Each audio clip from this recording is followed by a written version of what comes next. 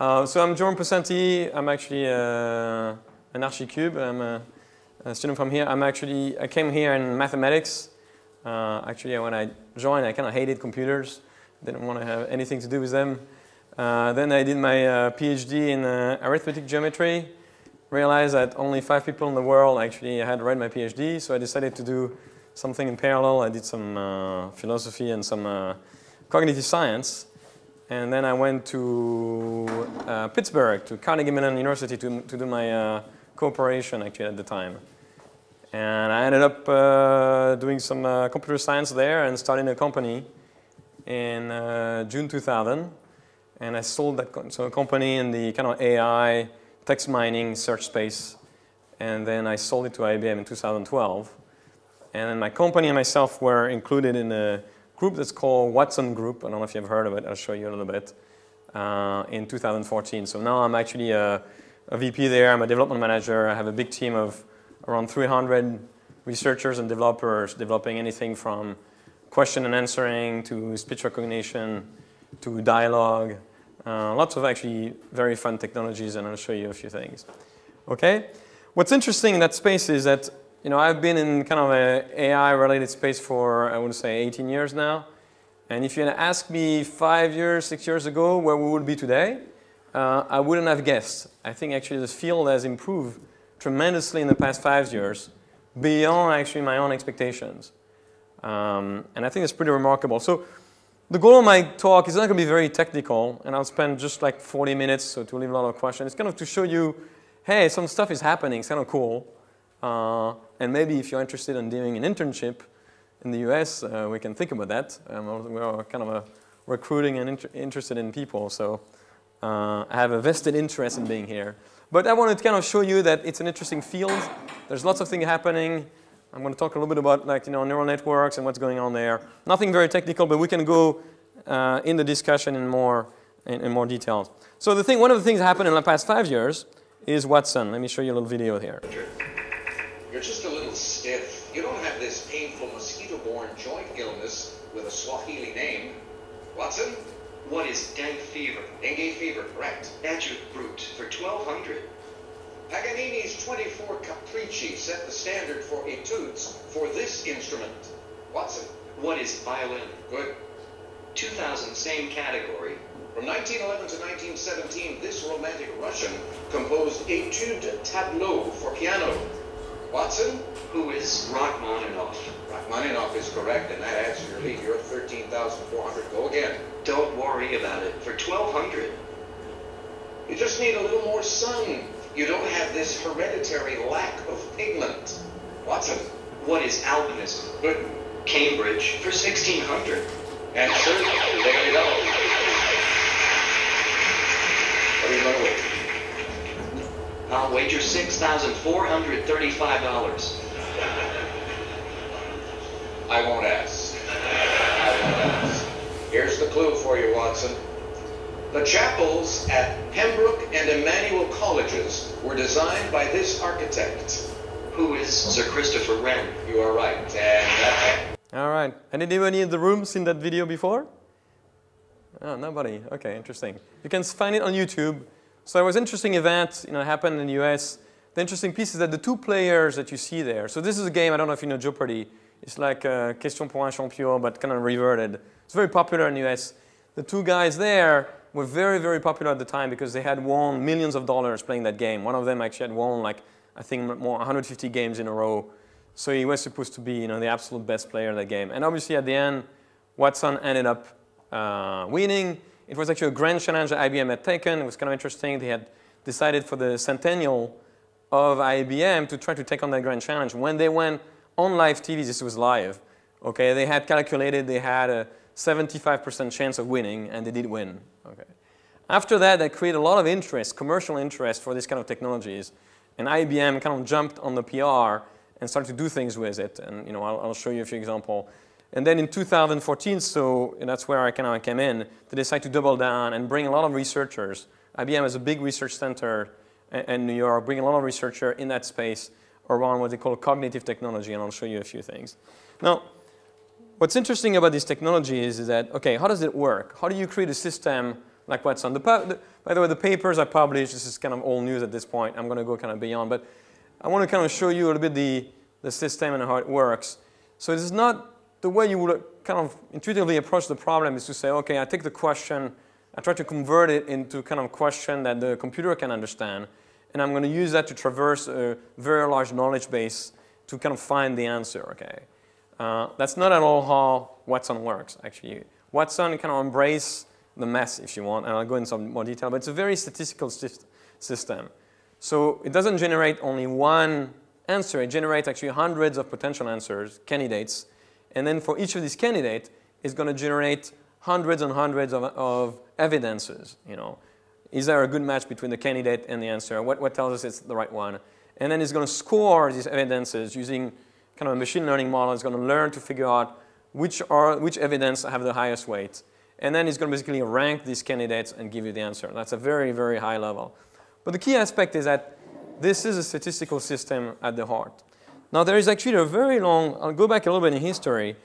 IBM actually has a very long history in what I call statistical machine learning. And it started in the 70s with a guy called Fred Jelinek. Now, there's a funny story about that guy, which is, you know, this is a little bit of a myth, though I've heard the story is kind of true. So, you know, at the time in the 70s, when he tried to attack that problem, there was a lot of influence from Chomsky, you know, and the idea of universal grammar.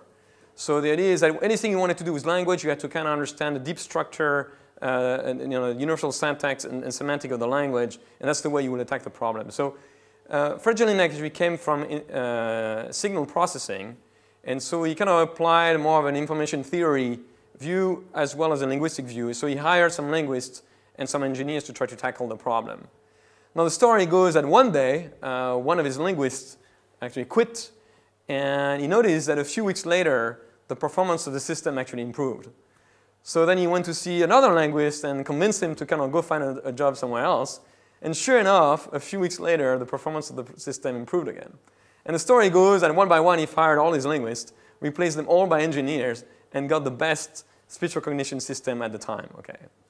Now, to understand how that works, you know, speech actually systems, again, this is all documented out there, you can see them, are quite complex, but the same team actually applied the same kind of technique to machine translation. I think machine translation is one of the easiest statistical systems to understand, okay?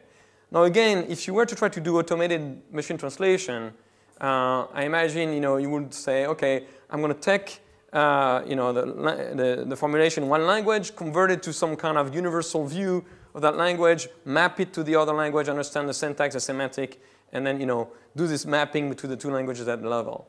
Well, it happens that that doesn't work very well. And in the 90s, the same team applied a purely statistical method, which is basically you take something like a corpus of translation, a Rosetta Stone, and you use a very simple method. You look at a sequence of words, let's say 3 words, okay, and you say, what are the translation in my corpus? The most probable translation of these 3 words, okay? And then you move that window from one word and you take the next 3 words, or, you know, the overlapping window of 3 words, and you find again the most probable translation. And then you have a chain. You chain them, right? And using, you know, hidden Markov chains, you basically try to find the most probable path, and it's a bit of an optimization problem, et cetera, et cetera. And, you know, basically you use no linguistic to solve the problem. In the 90s, you know, the team came up with this, had much better performance again than what was done using more linguistic-heavy techniques. It was a big scandal. You know, the linguists were up in arms. They couldn't believe it. But today, it's actually called the IBM model, because it was done by IBM. This is what's used, is responsible for most of the accuracy in the translation model when you use Google Translate or other system. Now, when you put the two together, you get a system like this. This is something my team did like 5 years ago. New York to Beijing tonight at 8:20. 我想订今晚8点20分从纽约到北京的航班。请讲。你要订单程票还是往返票？ Would you like to book a one-way or round-trip ticket? A round-trip ticket returning on the 23rd of August. 一张在8月23号返回的航。 So, you know, we're starting to make actually very good progress in this field, okay? Let me go one step beyond. There's actually a field today, and I'm sure you've heard about it, it's very, very hot. It's called deep learning. And I would consider that kind of the next generation of statistical machine learning. So deep learning is basically these deep neural networks with lots of nodes. I mean, artificial neural networks have been around for a long time. In the 50s or 60s, people came up with the concept. In the 60s, someone proved that you couldn't do anything useful with them. And then, in the 80s and 90s, a few people stuck with it, including a French guy called Yann Lequin, and decided to still try to apply it to some problems while everybody was ignoring, including me, thinking these guys were crazy and it was a completely useless type of processing. Now, they applied it. The first kind of very interesting application was to apply these neural networks to digit recognition on letters. When you send a letter, you try to figure out the zip code automatically. The reason why it's a good task is because if you try to extract features to try to detect what the numbers are, it doesn't work very well because numbers have lots of variations, and it's hard to determine what are the features that specify given numbers. So you throw that at a neural network, and the system, this is kind of representation, comes up with some very kind of like low-level evidences, some filters to figure out what number is what. Okay, it's hard actually to figure out exactly what it's doing, but it works pretty well. Now the real eye-opening application was actually in the mid-2000s. So again, last 10 or 10 years, when people started to apply that to a task that people had gone after for now 40 years. This is the same task I mentioned earlier, which was speech recognition. So I think the first one was Microsoft used actually neural networks, and they made actually a small improvement replacing the hidden Markov models with actually deep neural nets and managed to beat the best performance. That was actually quite eye-opening because people didn't think you could do anything serious with neural networks at the time. And since then, improvement have been coming steadily and steadily. So my team actually just yesterday released a new result. This is actually speech, so this is open speech over the phone. And they just published something that says that our error rate is 8%, okay? Using more advanced and more refined, recurrent and convolutional neural networks, okay? So there's a new result here, it's just 8%. To give you an idea, for the same kind of task, humans are around 4 or 5% error rate. So we're getting close. Now there are some tasks where, oops, let me actually do this. There are some tasks where we are actually getting closer or even ready to beat human performance. So that's, I'm sure some of you may have heard of this. This is ImageNet. The idea there is you have, this is a corpus of 10 million images, and you need to classify them in 3,000 different classes. Pretty specific classes like, container ship, leopard, mite, cherry, etc., etc. Now, when they started attacking that task with neural nets, in 2010, the error rate was around 28%, okay? And in just 5 years, it went down to, I think this is a Google result, around 7%. And I think just a few months ago, or even a month ago, Baidu released one result where they're actually beating human performance in a classification task.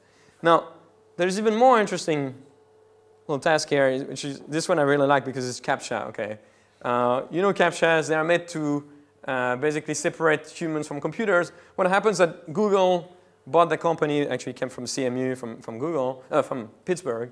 And they also created now a system that's able to break CAPTCHAs better than humans, which obviously makes this CAPTCHA completely useless. And you may have seen they actually are replacing the system by doing some machine learning on behavioral, mouth moving, etc., to determine if you are human or not. So basically, the system is completely useless at this point. Another task which is kind of interesting is, I think this is from last year, Facebook again, neural network, apply that to face recognition. This requires usually a lot of examples. Nicely, actually, Facebook has a lot of examples of faces of your friends. But if they have enough examples, they're able to actually recognize them on new pictures better than you do. So again, this is a task, as I mentioned earlier, where if you had asked me 5 years ago, is face recognition around the corner, I would have guessed not. But basically, we have this engineering around these neural networks that's working really, really well, and people are able to kind of get results, sometimes a little bit in a...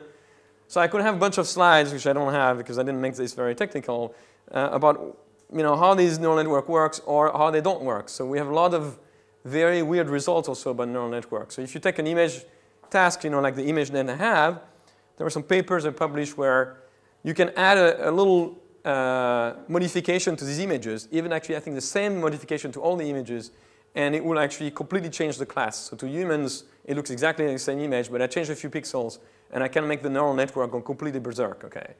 So the funny thing is this neural network the math behind it is not very well understood. It just works very well, but it's kind of complex math. It's not very clean, and so it's kind of I wouldn't say it's a bit of a cooking at this point, an engineering task, and it works very well, but the theory is kind of behind.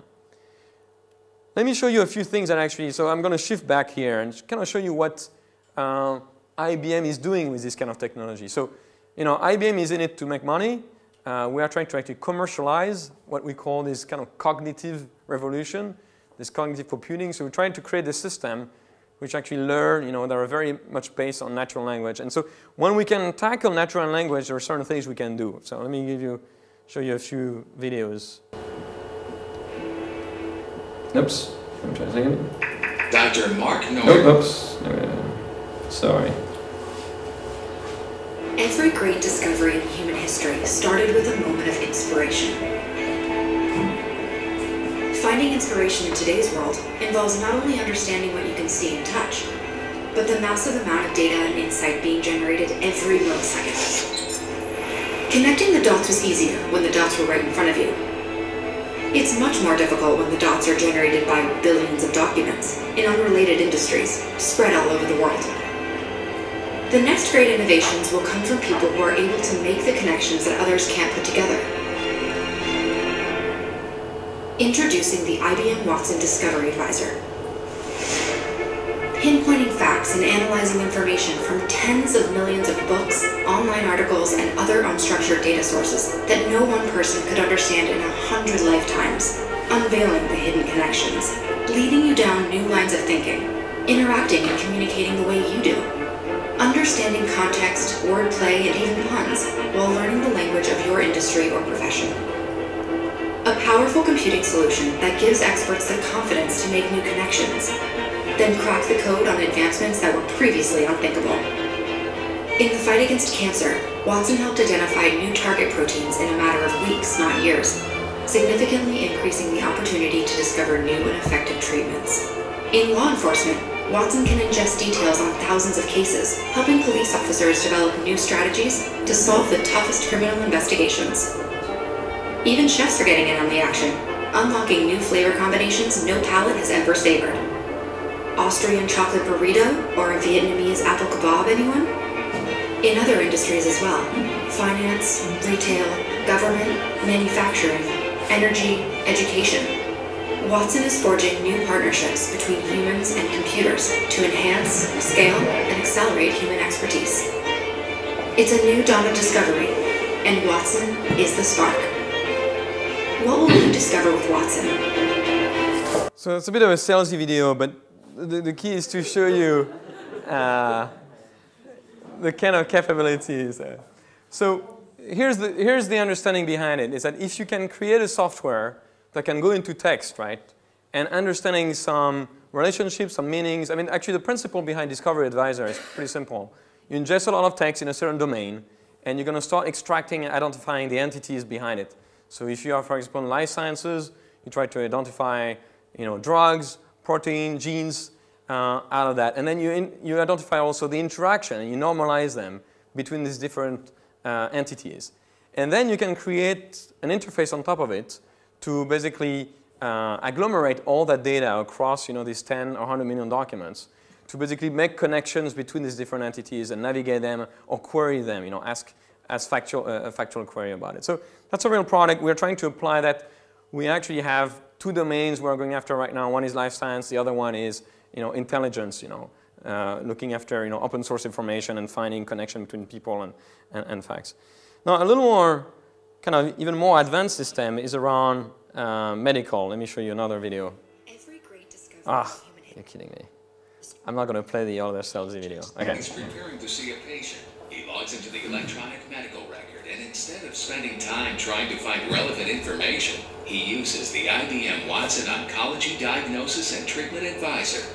He pushes the Ask Watson button, and Watson analyzes the patient data against tens of thousands of documents from its vast body of medical literature.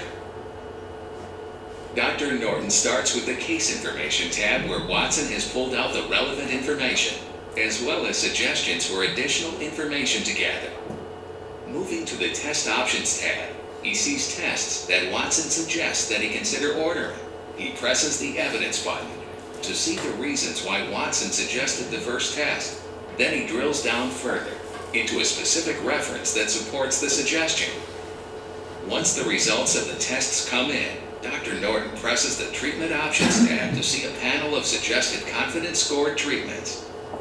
He also sees a list of clinical trials to consider. Again, he reviews the supporting documentation by pushing the Evidence button. Dr. Norton has new information to add to the case, so he pushes the blue Watson avatar on the bottom and speaks directly into the microphone.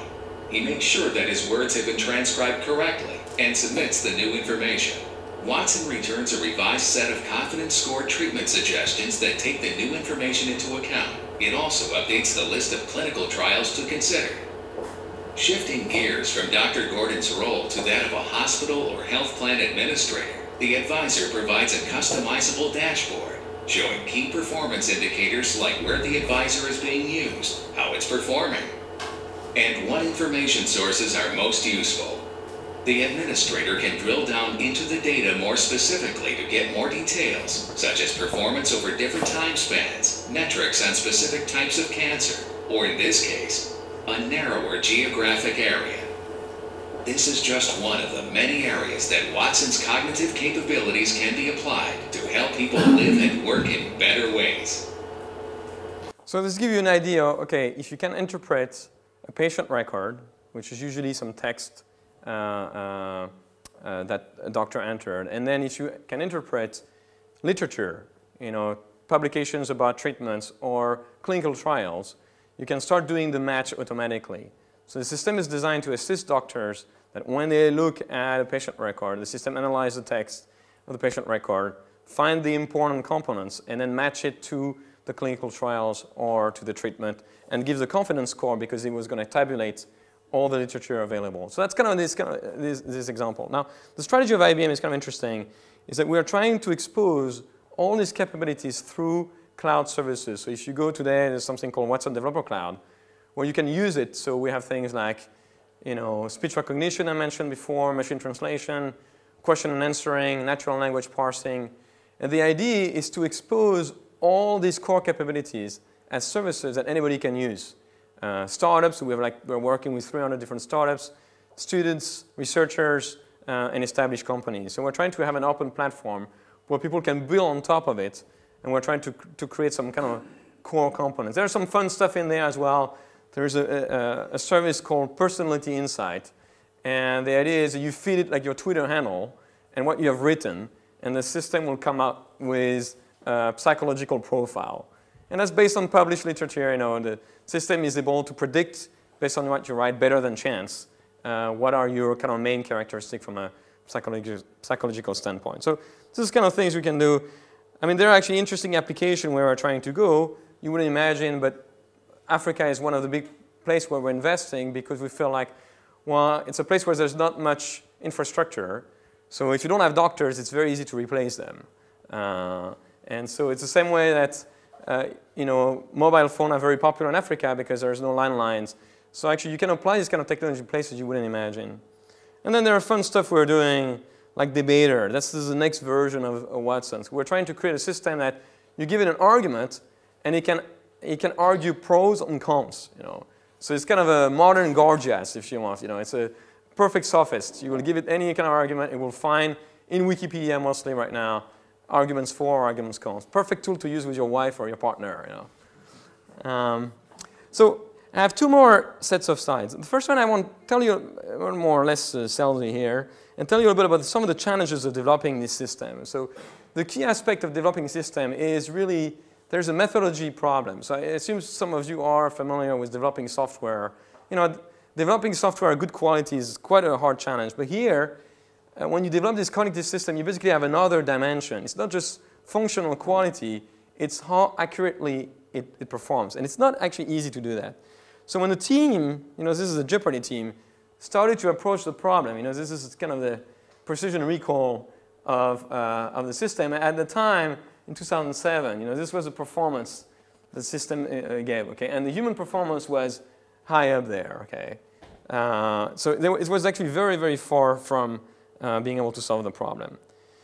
As I mentioned, when they attacked the problem, they didn't try to solve it in a kind of very structured way. They didn't try to convert queries into structure. They kind of embraced the mess, okay? They embraced the ambiguity. They didn't try to build a big knowledge base. They tried to embrace the diversity of information. So I'm not going to go into detail, but I mentioned that before. They basically keep the data very messy, try to create evidences, candidates, and then apply machine learning models to it. Now the challenge, when they did it, is that after they had this score, so they had lots of different heuristics to create a system like this. And the problem when you have a team that's generating all these different heuristics to try to solve the problem is that you may add a heuristic, and it may sound good for a handful of queries, but it may actually crater your score on the other things. So the very challenge is that it's very easy to create systems that look like they work well for a part of the data, because that's where you test it, but actually overall, it doesn't work very well. And so there's lots of challenges where you basically need to really have a methodology to keep improving. The important thing is the system will keep improving, but it keeps improving on something you don't see, because you want to predict your performance during the game. In this case, the game with questions you haven't seen yet. So there's a whole system of trying to keep a blind set, a set of questions on which you do experiments. But there's lots of challenges around that because, as you may know, the more often you do experiment on that data, the more you discover about that blind set, which means you can start cheating because you can start learning and doing validation on the data you're not supposed to. So there's lots of challenges to develop software that have this new dimension of accuracy.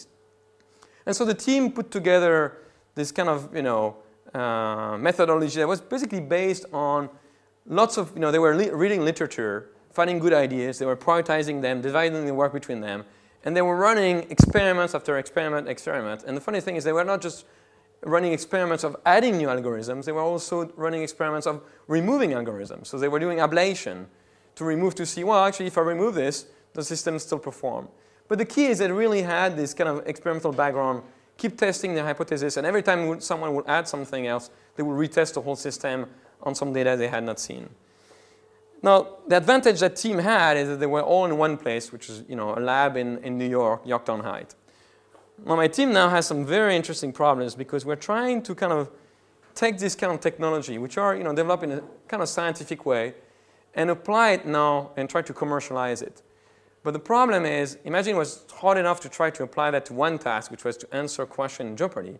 Now I need to figure out how do I create a system that answers a question in finance, answer a question in healthcare, answer a question for intelligence, and I don't want to have to develop 3 different systems. But the meaning of words and the heuristics I use may have different performances in the 3 different domains. So that's a very hard problem, How do you create a system that works in different domains? The other problem is my team is all over the world because, as we're scaling this system, we have team in Tokyo, in Prague, in Dublin, in New York, in California. So how do you get people to collaborate and understand what everybody is doing? So there are lots of challenges around this. And we need to obviously experiment with data that we don't have. The challenge is in the case of Jeopardy, you had basically a ground truth, which was you had a set of questions that was done, there was a history of questions, and they were strict answers. What we find is that when you try to develop a system in the real world, while there's not so often a real answer or one answer for a question, there may actually be many answers. And often when we work with customers, they always judge, they're very harsh in how they judge our system, how well it answers the questions. But what we found is that they don't actually judge harshly their own experts. And what we find is if you ask 2 experts to answer the same question, very often their agreement, what we call the inter-annotator agreement, is actually not very good. And sometimes it's around 60%, 70%, which means you'll never be able to get above that because you're asking them to be your judges. And if the judges don't agree, you cannot get above that agreement threshold. So lots and lots and lots of challenges. And we're trying to solve this. One thing we're doing, and I'll talk about it after, is we are trying to basically use non-domain specific algorithm and use very robust algorithm. And that's where neural networks come back in the picture. We have found that using neural networks for language is the best way to do that. So my team actually took the Jeopardy pipeline, which you see in the system that actually bit the best two player at Jeopardy, and replaced the algorithm with actually neural network. At the time, they didn't use them. Now we're using neural network to understand, how similar language is. We do these kind of what's called language embeddings and try to figure out, okay, if you have two paragraphs or two sentences, are they meaning the same thing? Okay. So we try to use very robust techniques. Okay. And we're trying to divide up the problem in small pieces. We're trying to apply, there's a Spotify video out there if you've ever seen. We divide our team in what's called squads. They own a piece of the problem and they try to solve it, and they have all authority over solving it. And we're trying to collect data, which is very challenging. This is one of the hardest problems. So we try to be creative in collecting data using crowdsourcing, sometimes Mechanical Turk, sometimes targeted crawls. There's lots of problems around this. And one thing we can't avoid is we have to hire people with a pretty strong background in science. Okay, and that's one reason I'm here again. And so we are trying to find people with kind of a strong mind, understand this notion of experimentation. It's not just software development. It's really about scientific advances. Now that's the engineering problem. Now, from a exciting stuff standpoint, what are we doing? So we're actually trying to kind of break the boundaries, and again using these neural networks. So the first one I mentioned it before is try to apply that to natural language. That's really the next boundary. There are very good results in speech, very good results in images, but everybody feels that applying neural network to natural language is the next frontier. And when we'll be able to do that, we'll have a really better understanding. Kind of this, how can I say, this kind of a subtle understanding of a language, understanding all this variation. Language has a structure, but if you try to parse it too early, if you try to kind of impose it, it's always too naive. And so you want to create this kind of view of the language that gives you this kind of subtlety to handle all the variations. Okay, so that's something we're working a lot and making good progress and publishing in the domain. Another fun stuff is that neural networks are actually pretty good at handling, as I say, speech, language, images, and we're starting to combine that. So I have a team actually that took the input from a video of the lips as well as the audio and tried to do speech recognition. Now it happens that humans actually read lips. If you're in a very noisy environment, you get a significant improvement rate in recognition for humans by looking at the lips of the speaker. And we're able to create systems today using neural networks that can actually read the lips as well as humans, in the sense that they get as much improvement in error rate from the lips as humans do. Now, they were still not matching human performance, but we're not very far from it. So that's one aspect. My gut feeling is that, looking at videos is really the next frontier, not just actually for video's sake, not just for understanding images or videos, but also to understand language. Because the meaning and sense of the words really reflects back to the experiences of the people when you experience this word. So one of the things we're trying to explore is how can you represent words in a continuous space by training the system through images or videos or more something that's more in the domain of experience rather than just by looking at a combination with other words. And when you put it all together, it's kind of an interesting image that's happening. And this is is that we are actually starting to build these models that do signal processing for audio, signal processing for images, and then we combine these networks. Usually it's not one network, we actually combine these networks. Some networks that do language understanding, you can see where it's going, where we have these systems that if you try to make them more general, start looking much more like a modular brain. Now the neural networks are kind of naive representation of neuron. They're not meant to be exactly like this. But it's kind of interesting that they are the things performing the best today, even though for a long time people didn't believe in it.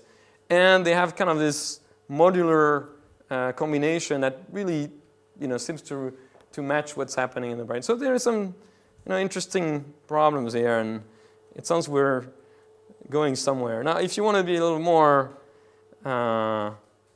make some big statement, which I'm not going to make, you can start comparing what is network, the size of this network with the brain, okay?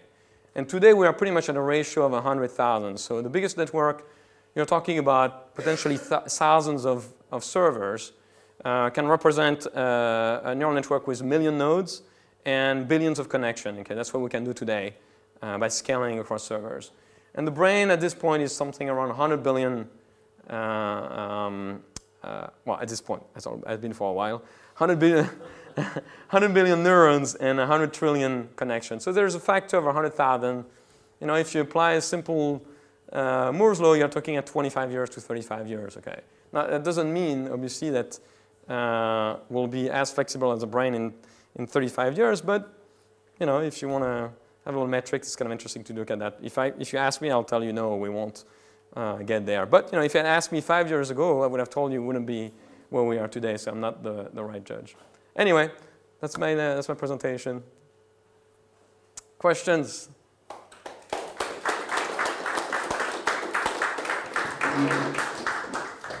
Thank you. Are there any questions? You say that the biggest neural network has billions of connections, but is there a big enough annotated and labeled dataset not for the network to get underfitted?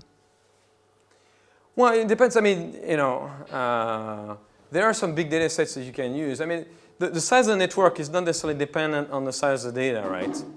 I mean, there is an interesting correlation there, and actually it goes maybe beyond. It's actually kind of interesting that my view of a neural network is that they allow you to have lots of parameters without overfitting. Okay, so even when you don't have that much data, you can actually train it on a large network, and it works better than a small network. I mean, there's a lot more theory than this. So yes, there's a lot of data, and actually right now we're looking at using videos, and that becomes a lot of data very quickly that you could use. Okay, and you can find ways to annotate it. Okay, so I don't think we are reaching limits. And then you have people like Google who have lots of money, and they just employ literally thousands of people doing annotation. That's the dirty secret of Google, is that they actually have a whole army of people. I suspect it's actually in the tens of thousands doing annotation for them. So it's not a problem. They will just go out there and annotate the data. I wish they would share it, but they don't. Other questions? Yes?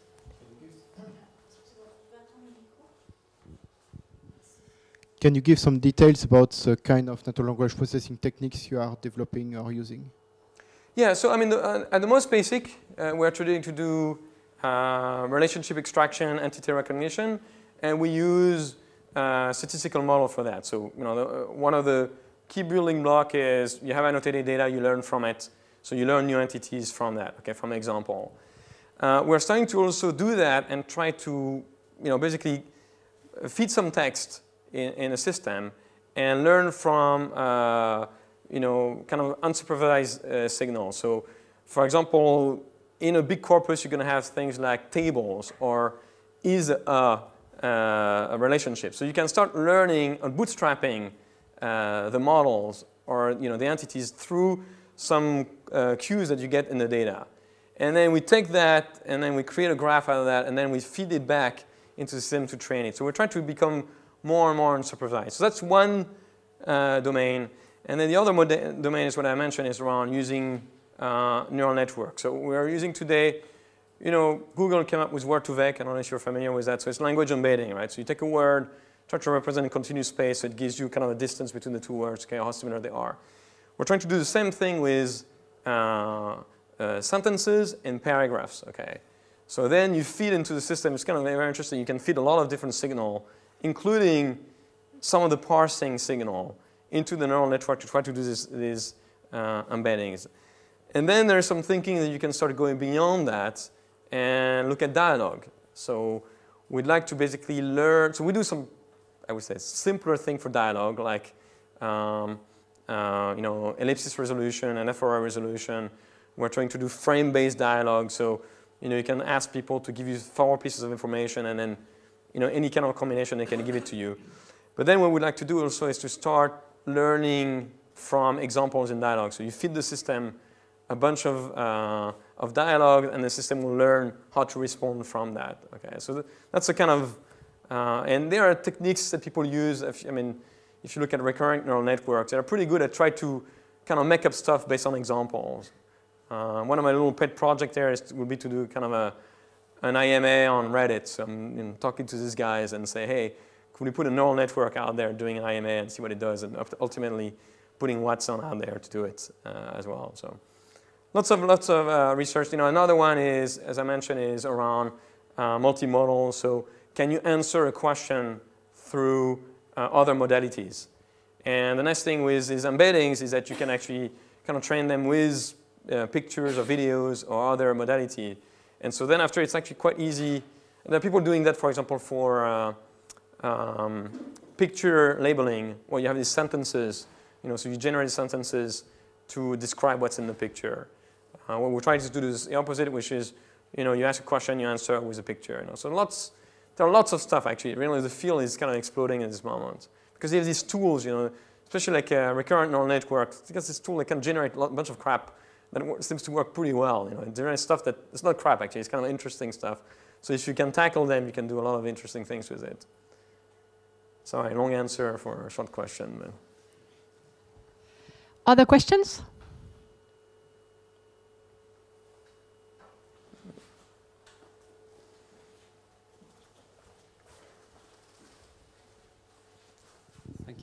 Could you have an idea of what looks like one cell of your neural network?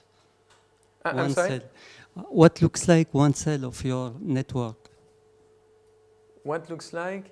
One cell. Oh, you mean like what happens at the one cell? What looks like what is a cell is what? No, so today that's actually an interesting thing. The cells, are really just pretty simple, right? I mean, when you train a network, is just the weights, right? So the model of propagation is quite simple. Many people actually think, and then we train this through backprop. I don't know if you know. So the model of the network is not made to reproduce actually human behavior. Actually, we even know that the brain doesn't work the way we train our networks at all. So it's a very simplified view. Just works well and looks like it. I don't know if that was your question. So after people do, you can find on the web where people try to see what's the activation of each node. When are they activated? And they try to kind of interpret that. But what I find very interesting is you never can quite pinpoint what happens. And it's very weak signal that's interpreted by each neuron. And sometimes you can interpret it, but when you look at people doing this, so you have a network of like, let's say 100,000 nodes, and they'll pick like a dozen, and they'll say, oh, that looks like it's interpreting this, or it looks like it's interpreting that. But then you ask, okay, what about the 99,990 you didn't pick? What are they doing? So it's kind of easy. So, it's honestly not very convincing and not very satisfying, actually. But maybe there's not much more to it. I mean, actually, it's a lot of weak signals, actually. So, the behavior of one node is not that interesting. I don't know if I answered your question or... Were you asking to try to say if the node should behave in a more advanced way, like more neuron? Yeah, no, right at this point we're very limited. Actually, one thing that I find very interesting is that the model right now is to train and then execute, okay?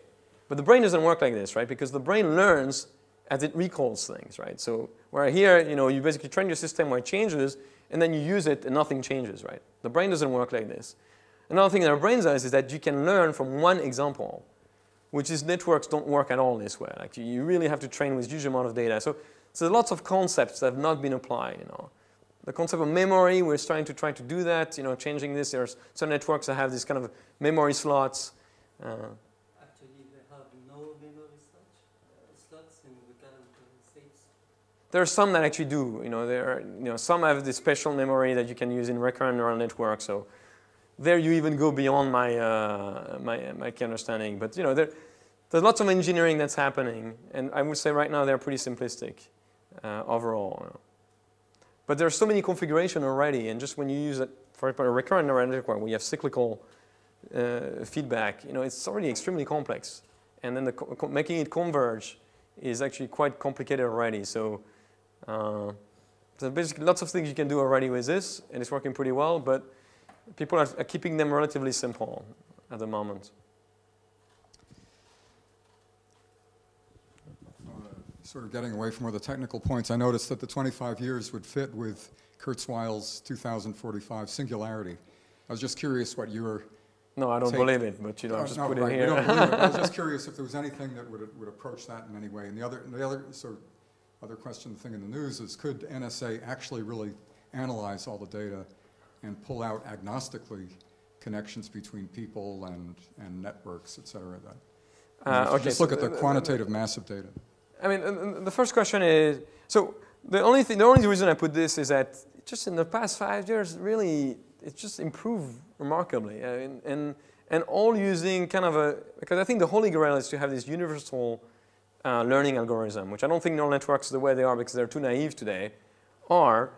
But just, we apply the same kind of techniques, a lot of different problems, and make a lot of progress. So it's kind of striking that we are able to do that.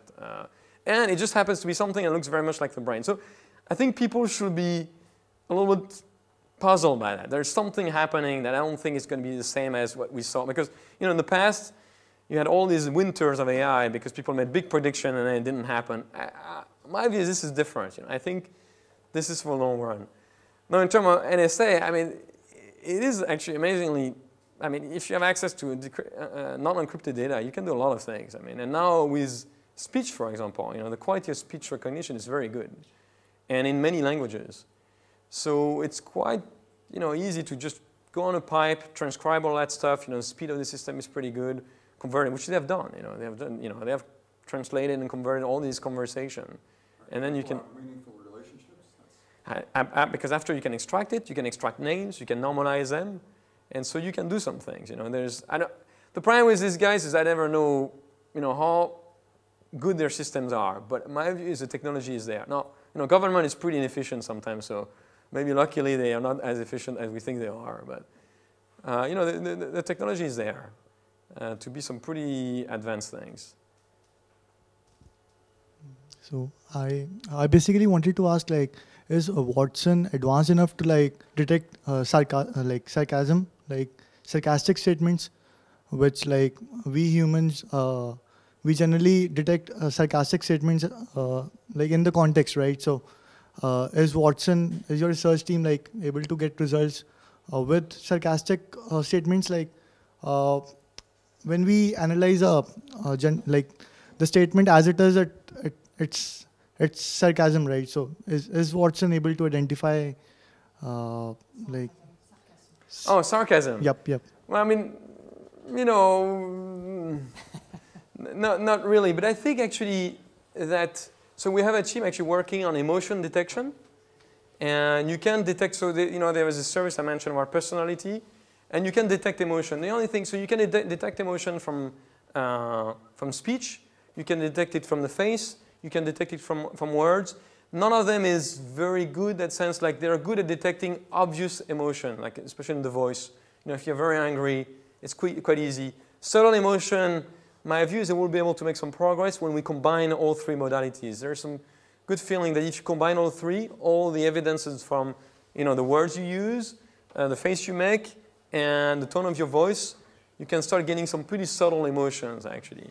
Now, sarcasm is a little bit of I would say, another level. But actually, I have a feeling that using these techniques, we'll be able to understand some subtle things, because what's amazing with this network is that if you have enough label data, okay, so for example, you could fit, I've never done that, right? But you could basically it'd be interesting to do that. You take a bunch of sentences with sarcasm and other without sarcasm. I bet you the system will predict sarcasm much better than chance after. Actually, you could even use a system we just put out there that just classifies. It'll be an interesting experiment, but you'll find some pattern of sarcasm and the system will find them. Now, the question is if it does that at 70% instead of 50%, is that good enough to do anything? That's a more subtle problem, but.